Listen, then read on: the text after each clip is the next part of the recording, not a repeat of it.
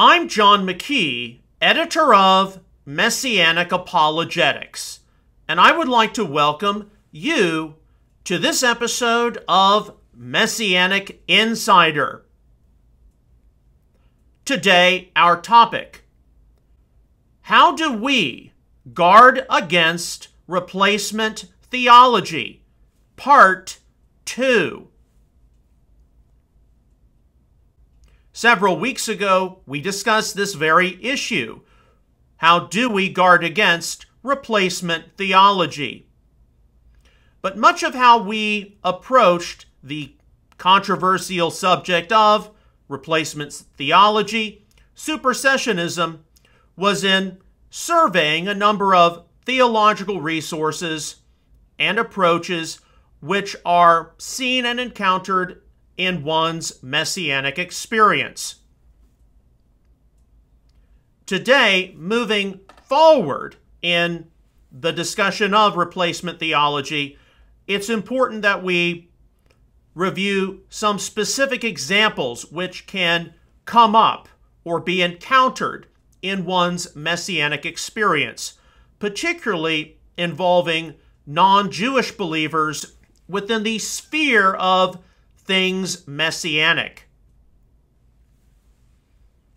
Messianic Jewish believers who encounter non-Jews intersecting or involving themselves in some way in things messianic are going to be looking at them very carefully to see if they can detect any tinge or any indication of supersessionism or replacement theology.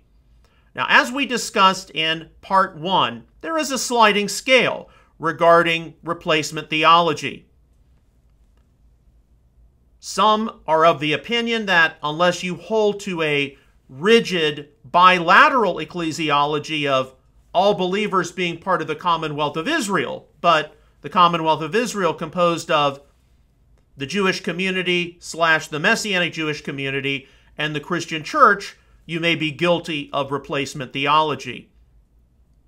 More likely, you are to encounter Messianic Jews who will be suspicious if you take on some kind of an identity as quote-unquote Israel, which is unqualified. That tends to be more what is witnessed, and so we'll be getting into that in a few moments. Non-Jewish people within the sphere of influence of things messianic need to be highly aware of Messianic Jewish believers who are looking at their actions, looking at what they're saying, to detect, to look for indicators that they may be affected by replacement theology. And frequently, I think many non-Jewish believers who come into the Messianic community, when they hear or when they employ concepts like the Commonwealth of Israel, Ephesians 2:11 through 13, grafted in, Romans 11:16, 17, or that they are fellow citizens with the saints, or even the Israel of God, Galatians 6:16. They don't know, and again, this may be dependent on a particular setting, a particular congregation, a particular venue. They don't know if the Messianic Jews present are going to be welcoming of them or going to be resistant in some way. So, how do we guard against replacement theology is tied up in terms employed, but also actions demonstrated.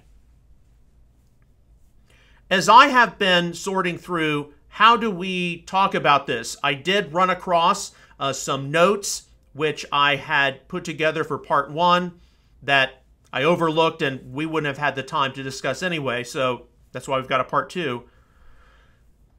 But they listed some very specific things we need to be aware of in our Messianic experience, especially if we are non-Jewish and if we need a refresh regarding why are we here and what are we doing.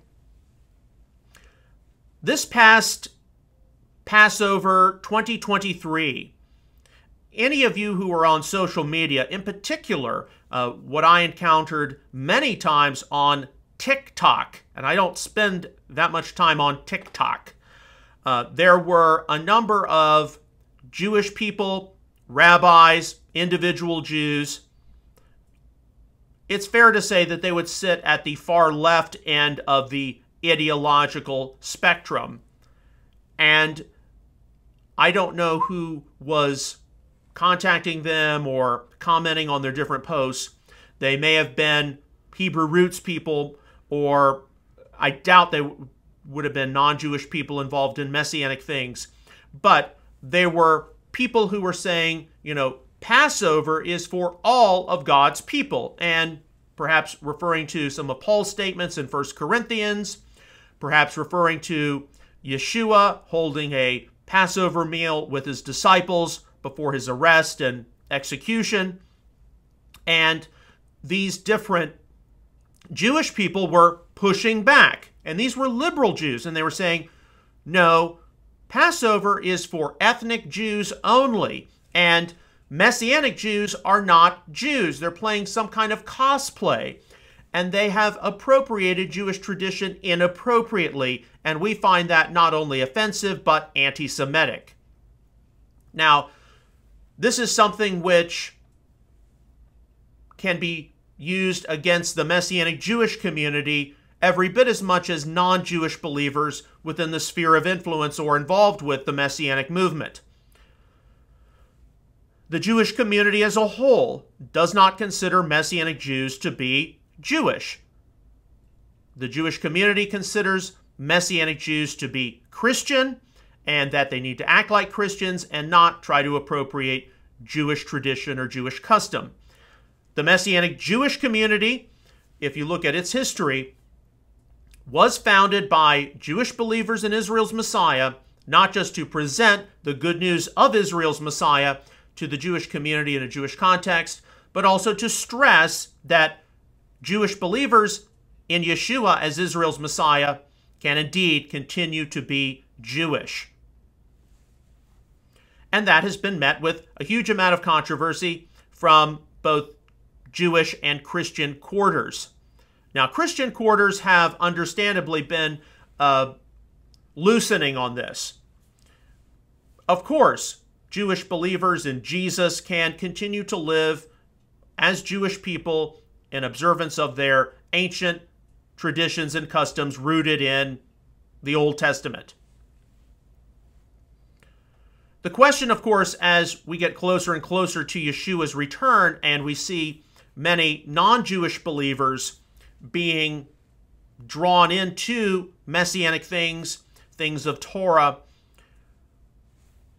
why are they doing this? And are they guilty of appropriating something that isn't theirs? Are they in error for doing things that historically Christianity has deemed unnecessary? And you see a variety of responses in the Messianic community. On the whole, though, and this is my experience over many years, the Messianic Jewish community knows that it cannot just be hard-shell negative to non-Jewish believers partaking of outward things of Torah as they grow in faith and as they are genuinely moved by the Holy Spirit and as they are sincerely called into Messianic congregations and assemblies. There's always been a place for non-Jewish believers in the sphere of Messianic things. Without non-Jewish believers, the Messianic community would not exist because it would not have a base of material resources to have its congregations and to have its ministries and to have its large conference events. So there's always been a place for non-Jewish believers, and the basic question has always been, are you called? Especially as this is an emerging faith community, and if we're honest with ourselves, we don't entirely know what it's going to fully emerge into. There are some who believe that Messianic Judaism needs to emerge into another formal branch of Judaism. Others consider this to be the end-time move of God, which is going to herald a massive salvation of Jewish people, something that will culminate in the return of Israel's Messiah to planet Earth. So, even though it doubtlessly has things in common with mainstream Judaism seen out there, as well as different strands of evangelicalism, it is ultimately a salvation historical movement with a very significant mission and purpose. And so, of course, you're going to see non-Jewish believers involve themselves in things of Torah, in wanting to live closer to the kind of life that Yeshua and his first followers adhered to, fellowshipping in one accord with Jewish believers, being reckoned as one new man or one new humanity. We've heard all of these kinds of things. But inevitably, when the question of ecclesiology, the study of God's elect, comes up, what does it mean? Jew and non-Jew, part of the commonwealth of Israel, fellow citizens with the saints. What does it mean for a non-Jewish believer to be grafted in as a wild olive branch? What does it mean to be part of the Israel of God? And this is where you see, at times, various shades of gray ambiguity from Messianic Jewish believers. What does that mean? And when you see, in particular, non-Jewish believers get overly zealous, you can encounter people, particularly those who come from a dispensational type of background where God has two groups of elect, Israel and the church, and they get a hold of something like Commonwealth of Israel or grafted in, and then they just start saying, I am Israel.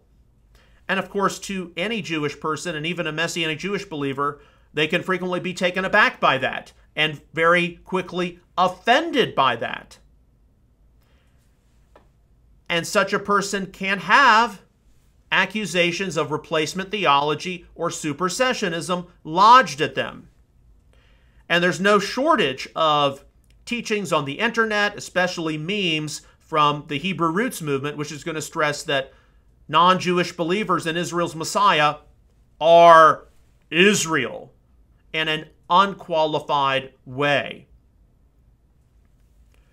For many years, I have stressed, especially in discussions over ecclesiology, and the model which I support, which would be called an enlarged kingdom realm model, focused on James's words of Acts 15 through 18, regarding the tabernacle of David.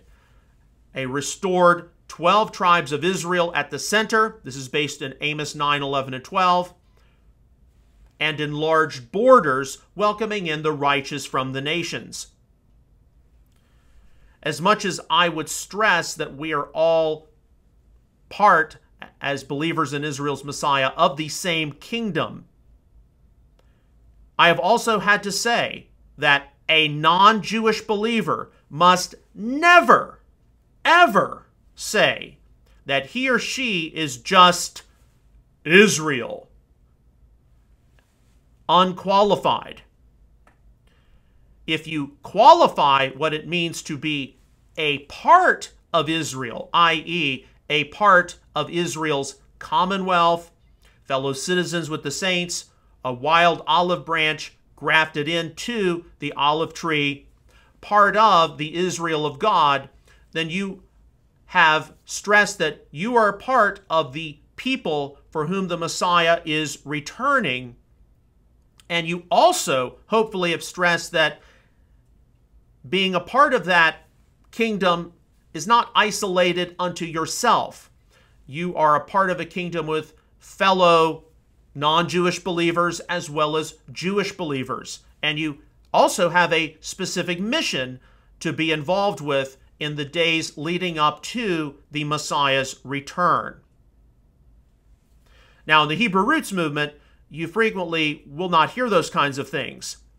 It's simply stressed, non-Jews are Israel. And to a Messianic Jewish believer who is open-minded and wants to be in close communion and fellowship and working together with non-Jewish believers, they can rightfully be offended by that and even be frightened by it.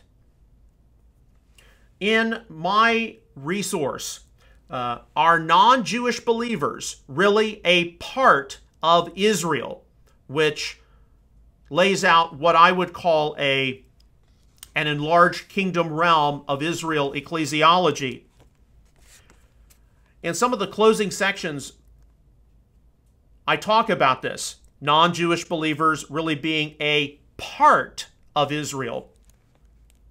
I have this to say. Is it at all possible to offer Bible readers a feasible, non-supersessionist alternative, meaning a non-replacement theology alternative to either dispensationalism or bilateral ecclesiology?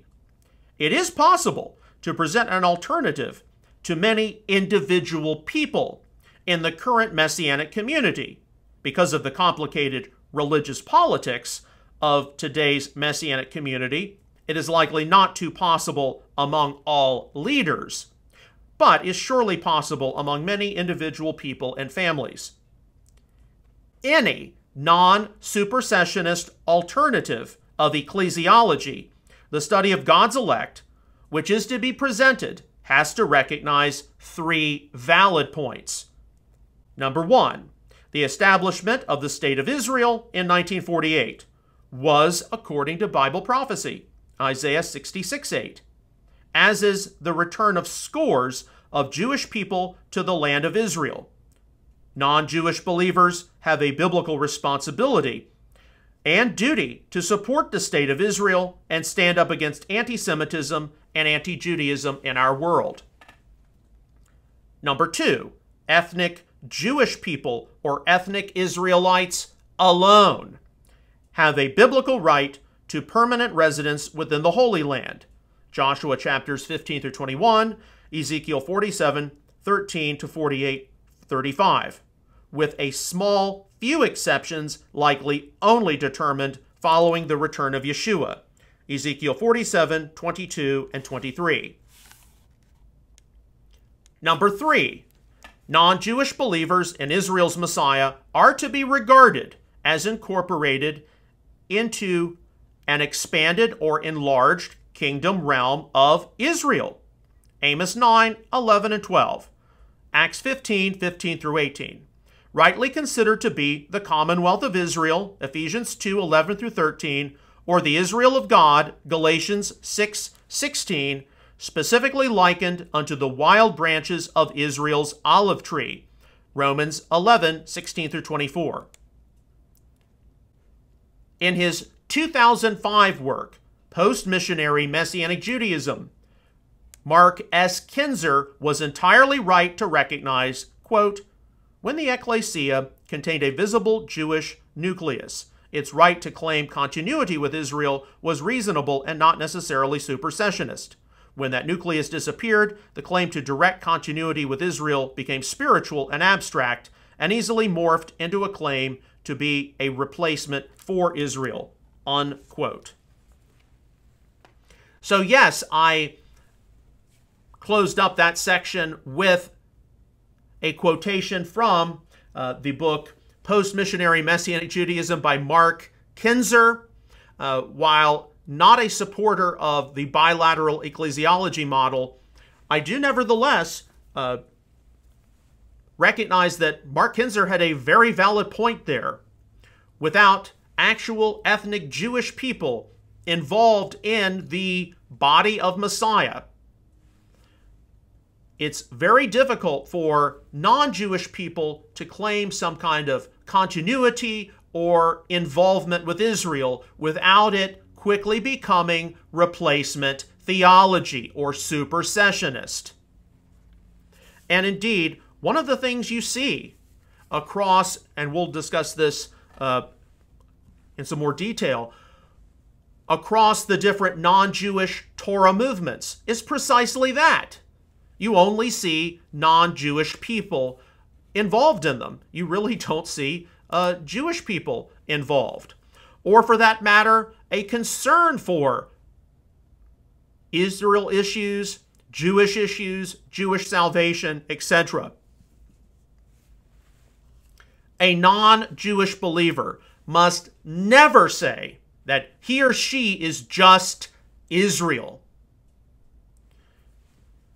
You can say you are a part of Israel and then quickly define that as Commonwealth of Israel, grafted into the olive tree, Israel of God. You're part of the restoration of David's tabernacle. But if you just say, as a non-Jewish person involved in the sphere of influence of Messianic things, I am Israel, expect Messianic Jewish believers to accuse you of replacement theology. And that's not something we want to see. Now, what does it mean? Or what are some of the important things involving what it means for non-Jewish believers to be grafted in? All across the internet, all across social media, you will doubtlessly see it stressed that non-Jewish believers are grafted into the olive tree.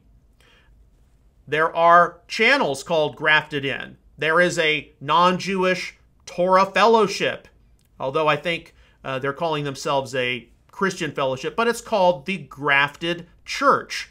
They're all over social media. What does it mean to be grafted in? And what are some of the things which commonly get left out of the equation, especially when we deal with more popular or more well-known channels out there or voices? It's clear enough when you read the Tanakh or Old Testament that the olive tree, used as a reference point in Romans chapter 11, that the olive tree is Israel. Let me read to you some passages from the Tanakh here. Jeremiah 11, 16 and 17. The Lord called your name a green olive tree, beautiful in fruit and form. With the noise of a great tumult, he has kindled fire on it, and its branches are worthless.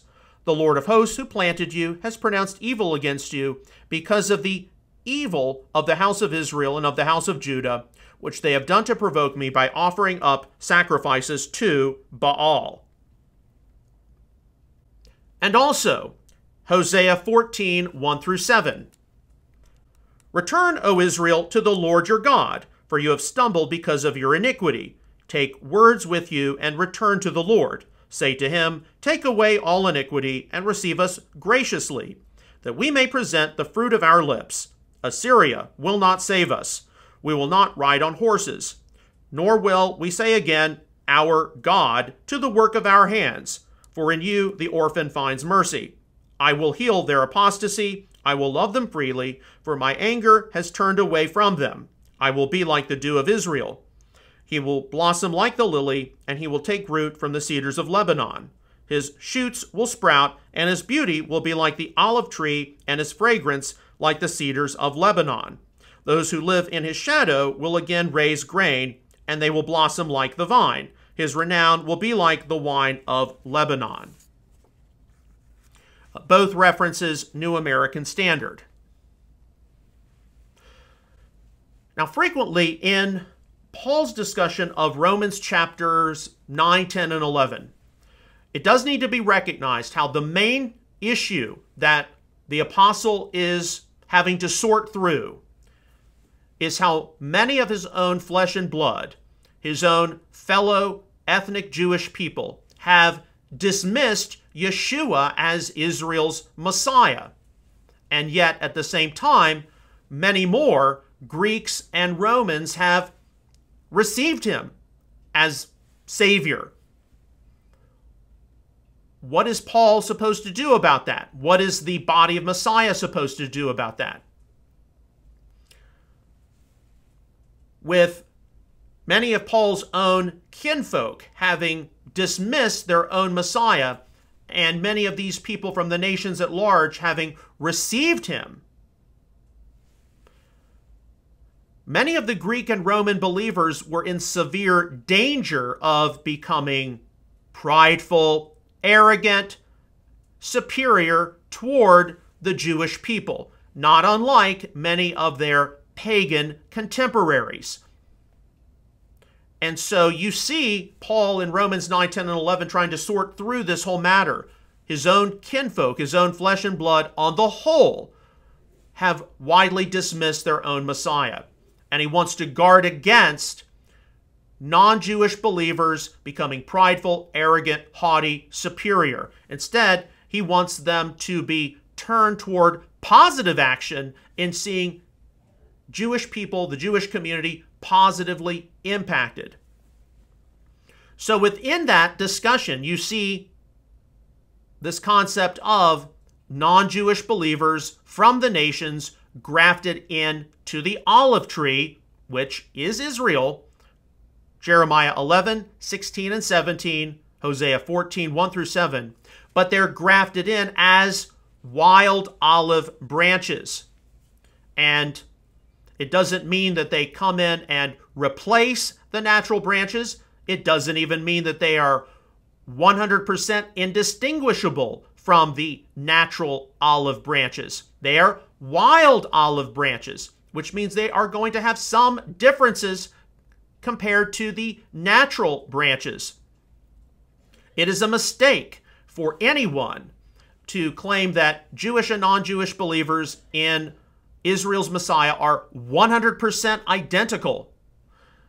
If we were to push the envelope and say that they would be 87%, 90%, 93% identical, they're still 7% non-identical. So I believe, and I've said this many times, it's right for us to stress our commonality first, but there's still going to be differences. So being grafted in as a wild olive branch does not mean that one is 100% identical to the natural olive branch, but they're both olive branches.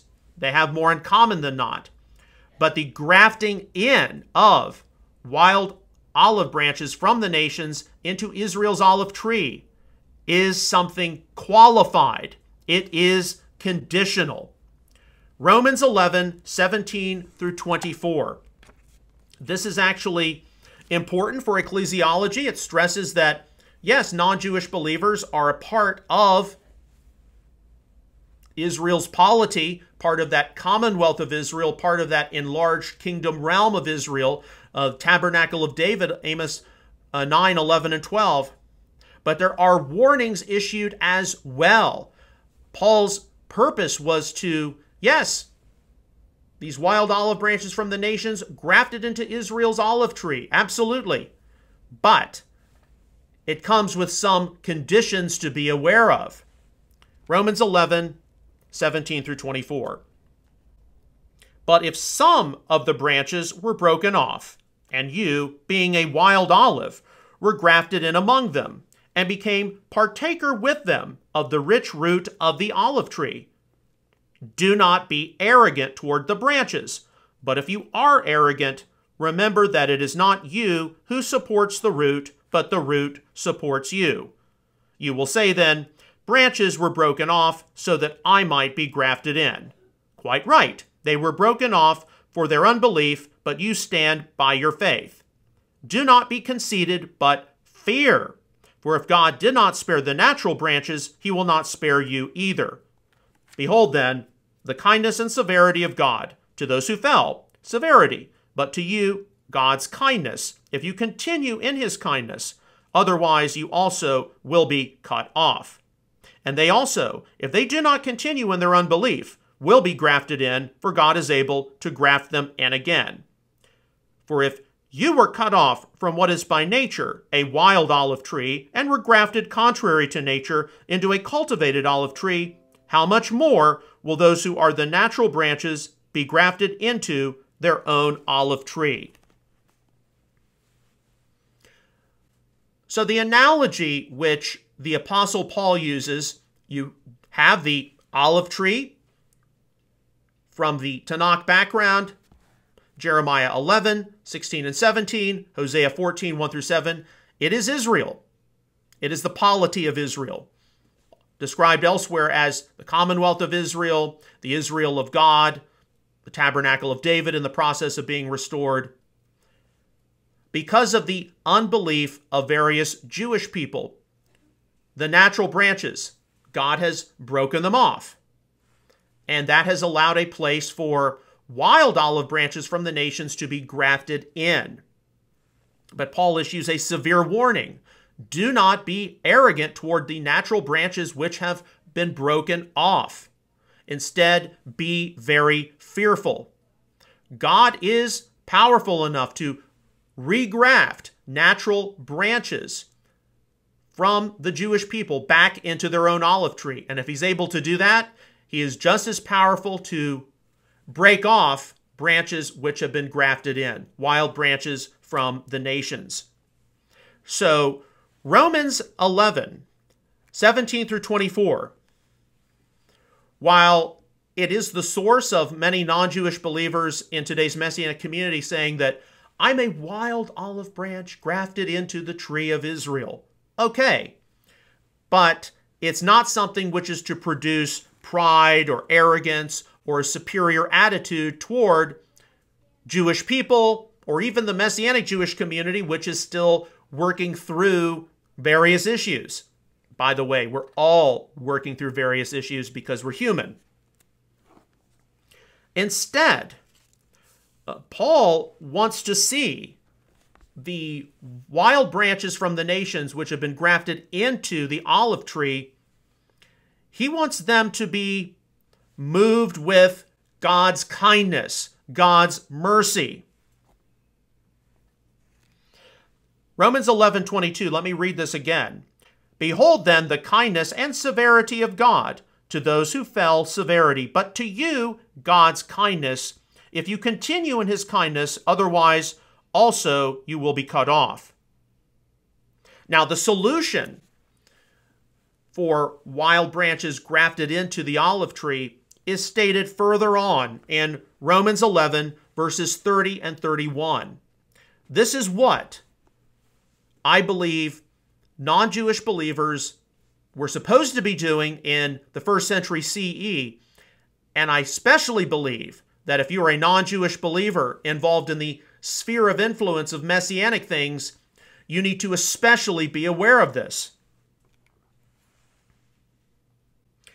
For just as you once were disobedient to God, but now have been shown mercy because of their disobedience, so these also now have been disobedient, that because of the mercy shown to you, they also may now be shown mercy. New American Standard. Think about that for a moment. Because of the mercy shown to you, they now, in turn, may be shown mercy. Now, what does that mean? I think it's fairly obvious. Non-Jewish believers and Israel's Messiah grafted into the olive tree as wild branches, recognizing that natural branches had to be broken off rather than be prideful, arrogant, superior, damning, embracing supersessionism, replacement theology. Instead, they're to be vessels of God's grace, God's mercy. They're to demonstrate the blessings of Israel's Messiah to the natural branches. And of course, the big challenge with this is that we have seldom seen this occur at all throughout religious history since. Now, you've seen it in part over the past few centuries with the rise of different evangelistic groups wanting to reach out with God's love and mercy and Messiah to the Jewish community, and then later with the emergence of the Hebrew Christian, and now with the Messianic Jewish community. You see non-Jewish believers genuinely moved as vessels of God's grace, mercy, kindness, wanting to help, wanting to stand in solidarity with their Jewish neighbors, stand against anti-Semitism, take an active interest in the affairs of the Jewish community, understand the Jewish experience throughout history. I believe that is what Paul is trying to communicate to his ancient Greek and Roman readers in Romans 11 and to us today. Non-Jewish believers in the sphere of influence of Messianic things, especially at this critical phase of its development, are they, are you, am I even trying to be a vessel of God's grace, mercy, kindness, and understanding to, first, my fellow Messianic Jewish brothers and sisters as I get to know them, know what their background is, their life story, and does that translate over to the Jewish community as a whole? Now, one of the things which has doubtlessly prompted some of these discussions about how do we guard against replacement theology? Today, if the social media numbers are true, the independent Hebrew roots or the non-Jewish Torah movements outnumber those who are involved with the Messianic Jewish movement about 50-1. And it's easily discerned that most of the non-Jewish Torah movements, and I would say that a majority of the people involved in the non-Jewish Torah movements, do not often have that genuine a concern or an interest for what it means to be a vessel of God's grace, mercy, or understanding toward the Jewish people. If anything, they tend to be very hostile, not only to the positive contributions of evangelical Protestantism, but also the positive contributions of the Jewish synagogue. To put it very bluntly, they're not that concerned about the well-being of their Jewish neighbors. And in fact, it's easily discerned with some of the non-Jewish Torah movements that in just assuming a blatant identity of Israel, unqualified, that they're not only promoting some form of supersessionism or replacement theology, but even anti-Semitism. Movements like the two-house sub-movement, the non-Jewish people involved in that, claiming some kind of unprovable identity as scattered Ephraim, the northern kingdom, while often wanting to have unity with the Jewish people who they identify as the southern kingdom of Judah. They haven't cared that much for issues of Judaism, Jewish tradition, or the Jewish experience. If they did, you wouldn't see things like their affluent usage of the sacred name or the different calendars. If anything, they'd want to align as closely as they could with Judaism. The one law or one Torah sub-movement, it started out in the late 1990s and early 2000s as being very pro-Jewish and very pro-Jewish tradition. But now with some of the younger successors coming on board, you don't see that anymore. You see more hostility toward mainline Jewish traditions and customs. And it has very complicated relations with Messianic Judaism. Some of it, I think, being rooted in the personalities of some of the older men involved, but not really in any effort to want to focus on common things first and then wanting to work through and recognize the mistakes which have been made. Hebrew roots, we've discussed that. That's all over the board. But when you ask Hebrew roots people, what about Jewish roots? You know, Hebrew roots, especially 20 years ago, that was used to emphasize one's faith heritage in the Tanakh scriptures, Hebrew language study. Jewish roots, more Second Temple Judaism, ancient Jewish literature from both before and after the time of the Messiah, and also perhaps some modern Jewish perspectives.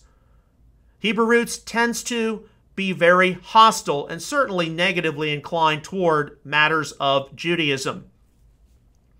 And then there is now the question mark of pro-Namian Christianity.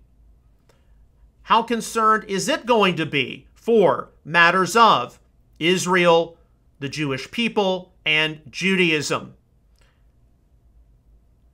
I'm not going to hold my breath based on what I've seen in previous history. Now, what is one of the most significant ways, and we'll close off with this, what is one of the most significant ways that non-Jewish believers within the sphere of influence of things Messianic, how can they easily brush aside any claim that in saying that they are part of the Commonwealth of Israel, they're grafted into Israel's olive tree, they're part of the Israel of God, tabernacle of David being restored.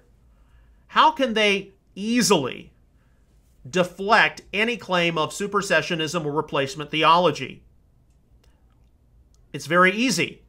They need to be able to work and collaborate side by side as co-laborers with Messianic Jewish believers in the restoration of Israel.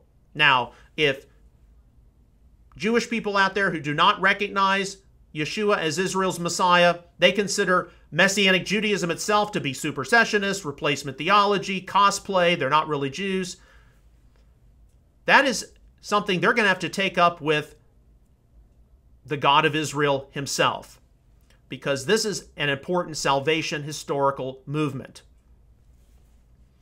But if non-Jewish believers want to legitimately deflect and brush off any claim of replacement theology or supersessionism, then they need to expel some effort to co-labor and work and collaborate in kingdom matters with Messianic Jewish believers. Now, that's very easily done if a non-Jewish believer is a part of a Messianic congregation. And so you're attending Shabbat services every week, you're involved in their annual appointed times, the biblical feasts, and you might be going with groups from your local Messianic congregation to major Messianic conference events like the Messiah Conference in Grantham, Pennsylvania, things like that. If you don't have a Messianic congregation nearby, which is a dilemma that many face, because many of the non-Jewish believers within the sphere of influence of Messianic things, they don't live in a major metropolitan area where there are Messianic congregations. They might live in a more rural area, or it might be a 90-minute drive or a 2-hour drive to visit that Messianic congregation.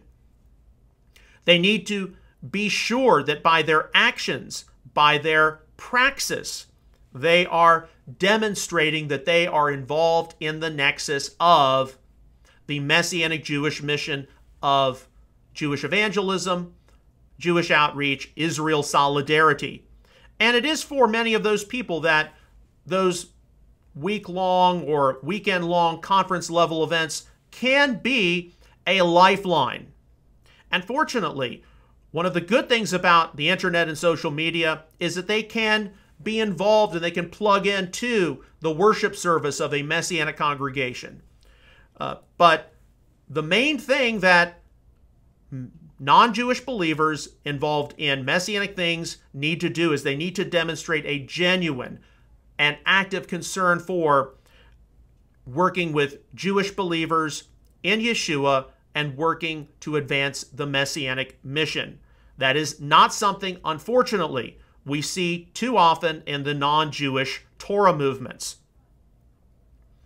It's also stressed, and this is something which I have talked about many times, and I suspect that I will, in the not-too-distant future, talk about some of my personal experiences.